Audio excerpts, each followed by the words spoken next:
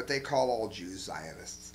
Crimes in the occupied Palestinian lands, that would be Israel, which they have a right to be in, Iran state-controlled Fars news agency reported. Again, I'm not happy that Israel doesn't share the land, but it's not Israel that's creating the violence there either.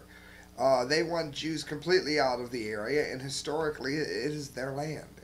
As it is, I mean, they can't share, then it is what it is. But it's historically Israeli land. It says this holiday does not bode well for the nuclear talks with Iran.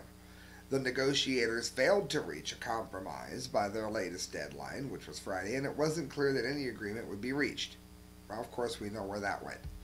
But they're burning the flag. They're chanting, "Death to America, death to America," and yet we're negotiating whether or not they could be trusted with a nuke plant, and whether or not it would be a really good idea to trust them to not build nuclear weapons. Well, what could possibly go wrong there? Friends, you're listening to The Correct Views. That is your massive Fukushima update. Please subscribe, please hit share, let others know I'm out here. You can donate to the show by going to thecorrectviews@hotmail.com. Every penny that you give to me goes towards a better show, friends.